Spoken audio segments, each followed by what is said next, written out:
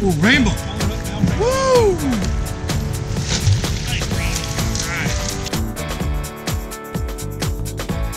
First one of the morning. Woo-hoo-hoo! Yeah, baby. I think we found Browntown. The fish are biting.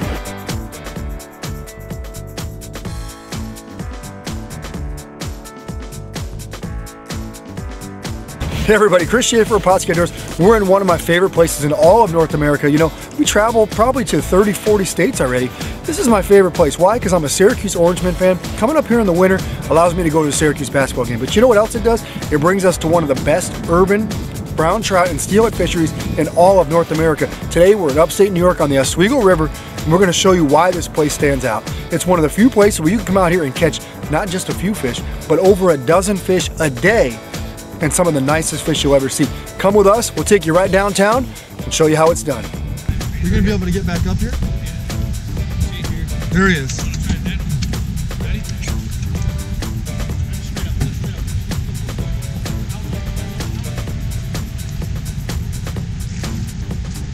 Got him. Got him. Check out this awesome New York brown here on the Oswego River. Awesome fish, put up one heck of a fight. We're gonna get him back. So the Oswego River has a large drainage. It's actually 5,100 square miles. It drains the Finger Lakes and Oneida Lake, where some really large lakes here in central New York. We've had a lot of high water this fall with the large amounts of rain we've had, early snows, big warm-ups, followed by rain. So the river's actually been pretty high this year, so it hasn't received a lot of pressure, and there's been a lot of fish in the system. We fish what we consider the upper river from the Utica Street Bridge up to the BorX Dam. We fish right from the dam all the way down to the Lock 7 area, which is the most common area that guys like to fish upriver. You can also fish the lower part in the harbor, which is part of Lake Ontario, but we didn't try that today. It's about time after Andy caught like what, 3 out of that spot, and I drifted like maybe 50 times. You've got about Finally got him.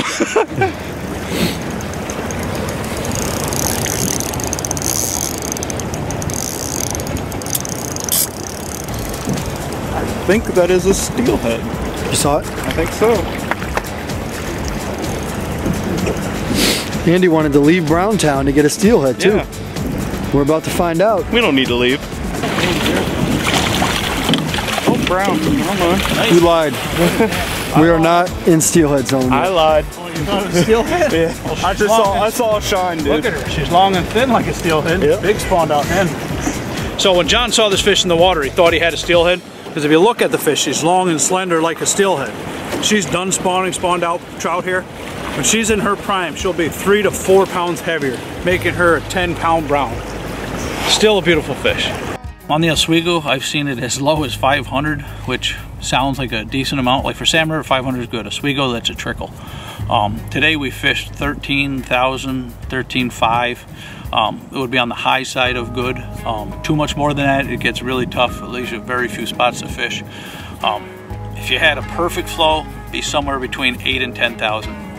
Our water is controlled by a hydroelectric dam, or a hydroelectric plant and a dam. Right now, one of our turbines is off, so it changes our flow, even though the number sounds 13 is a good flow. With the way it's set up right now, it's a little tougher to fish, but we made it happen today. There's trout and steelhead fishing on the Oswego today, and we captured a king salmon. It's late December, almost Christmas. To find a salmon this late is not very common, so we're kind of excited to do something different. One of the things that makes the Oswego fishery so good, why you can do large numbers of fish, it's not a very large fishery. From what is considered the lake to the BorX Dam, you have about 3/4 of a mile of fishable water. So we have a lot of fish compacted in small areas. When we have high flows like we had today, it even compacts those fish in even smaller areas. And when you get those fish together, they feed off each other. A little activity, one to bite, gets the other one a little excited. They start looking for food a little more. Typically a great day on Oswego, we could hook upwards of 30 fish. You know, like every fishery, we have our bad days. Everyone thinks you come here and you're going to hook 30 a day. That's not the case. We have those days, which is awesome. We've had bigger days. But there's some days we go out, 10, 12 bites we work for, and that's a great day anywhere you go, especially when you're catching, you know, trophy-sized brown trout, rainbow trout, and steelhead. That's the other nice part about Oswego, is we have all 3 species readily available to us. You know, I frequent the Salmon River a lot. Over there, there's awesome steelhead fishery. You don't find many rainbows, you don't find many browns. You know you're going to catch steelhead. Well, here, when that float drops, you don't know what you're going to have on the other end of the line. We're locked up on another nice fish here on the Oswego. Not sure what it is. We've caught a combination of brown, steelhead, and rainbows today. This one hit at first. I thought maybe brown, but it took off pretty good. Might be a steelhead, might be a brown. We just don't know. I think you forgot something. It's one of the nice things that brown, steelhead, rainbows, and we caught a king today. All right, December king, baby. But the nice thing about fishing here is you never know what you're going to hook when that float drops. You don't know what it's going to be. This one here is a brown trout now that she showed herself. She's doing the old death roll. She'll settle her down, get her up here, get her in the net, get a nice picture of her, let her get her back in the water so we can catch her again another time.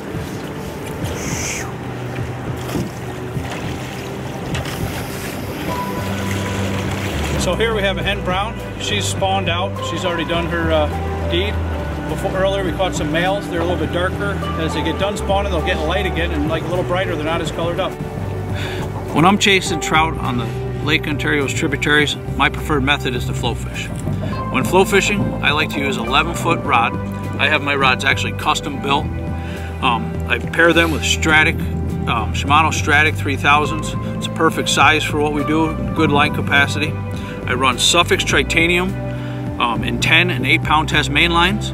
My leaders, I leader anywhere from 8 to 4-pound test. I like Real Fluoroflex, really seems to work good for me. We start with a float. Raven floats work great, and then we taper down our shot pattern, varying in sizes of weights, right down from largest to smallest, down to a swivel, with a leader of anywhere from 18 to 20 inches. On this rig here, we have a bead set up. We can add an egg sac or a fireball to that, and you're ready to go catch steelhead, brown trout, and rainbows. We usually start our trout fishing trips targeting just specifically trout in late October. Early in the season, we'll see a lot of small rainbows, 18 to 22 inch domestic rainbows. They come in, they just gorge it on salmon eggs, and they provide a lot of action, you know, but we want to see big fish. You'll see some bigger steelhead. The steelhead will come in October, and you'll see some nice ones that time of year, big chrome fish, and they'll stay right through the whole winter. The browns will show up, same thing, middle of October into late October, and they'll spawn right around that time, late October, early November. And the problem with browns is when they're in the actual spawning mode, they're not very aggressive. One day you might hook 5 or 6, the next 2 to 3 days you might not see one. But once they're done spawning, late November, mid-November into December, they really go on the feed after they're done. As we saw today, we caught a pile of spawned out, post-spawn brown trout. During our fishing adventure on the Oswego River today, we took all of our bites on eggs tied in Atlas Mike's mesh when those eggs are cured in BorX O Fire natural. I like natural because it doesn't change the color of my egg, preserves them, and gives off a great scent.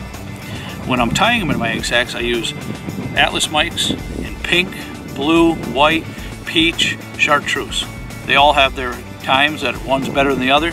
Salmon River Blue is our best color. As you can see here, there's a lot of eggs that are fishing on the Salmon River.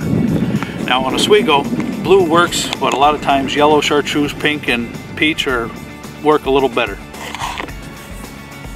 A lot of guys always ask about how you cure your eggs or how you store them. For me, when I get a bunch of eggs, I like curing them up. And then because they will last me a long time, I can have them cured. So tonight, like when I get home, I need to tie a couple of egg sacs to make up for what we used today. I already have my baits ready to go. They're a little gooey, which I like, gives off a little more scent, but they last. And I can have these ready to go at a moment's notice. So when I need to cure eggs, they're ready to go for me. So we've caught over a dozen browns today. We've only landed one nice steelhead. We lost one nice one. We're just trying to catch one more here today so we can get out of here. It's been a great day here in upstate New York. Here it comes, Chris. Let's see what we got. We went to the steelhead hole. It's a brown. Oh no, nice rainbow. Oh, whoa. Beautiful rainbow. We'll take it. Oh yeah. We will take it. On the pink egg sac. Awesome rainbow here today in upstate New York. What a great fishery we have here in the Great Lakes, Lake Ontario, just providing all different species today. So I'm going to teach you guys a little technique I started doing ever since they introduced Pautzke fireballs. So when fishing for steelhead and brown trout in the Great Lakes, we've learned to use these beads. We use beads by Great Lakes Steelhead Company just because they make the right colors that match our spawn that's in our rivers. So when kings are spawning, that's where the steelhead and browns come up and just gorge themselves. They like setting up right behind spawning salmon and eating the loose eggs that are coming down. That's why this bead works so good, because it just imitates a single egg that's getting washed down the river. So what we found with the fireballs, we can put it on the hook below our bead. So now we have the single bead. Now we have two single beads plus the smell of a real bead, because the actual bead has no smell, it's just hard plastic, where the fireball is soft and it has a smell of a real egg.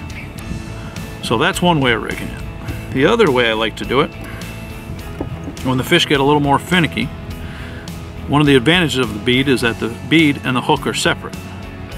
So the fish don't pick up the bead as being part, or the hook as being part of the rig. So you can rig two on one line, so you have your double bait system, but the hook is separated from the bait. So you still have all the advantages of the bead without the hook being in your bait. Another beautiful brown trout here on the Oswego River, upstate New York. Caught this one on a Pautzke BorX O Fire cured egg sack. Today's episode of Pautzke Outdoors comes to you from Oswego, New York. Now we're only inches from Lake Ontario in the heart of upstate New York.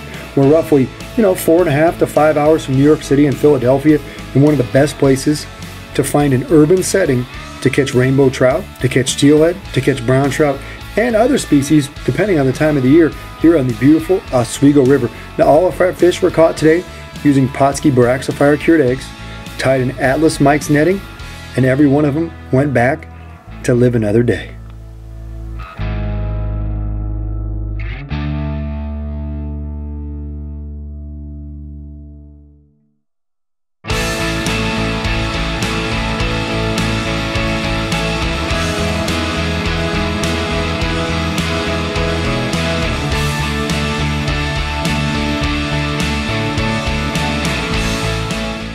Shape Dog's the best. He's the best. Alright, ain't nobody gonna hold him down. He's the best. Alright. What? Tell him like Donkey Kong, he's gone. Oh. You gonna make me turn around?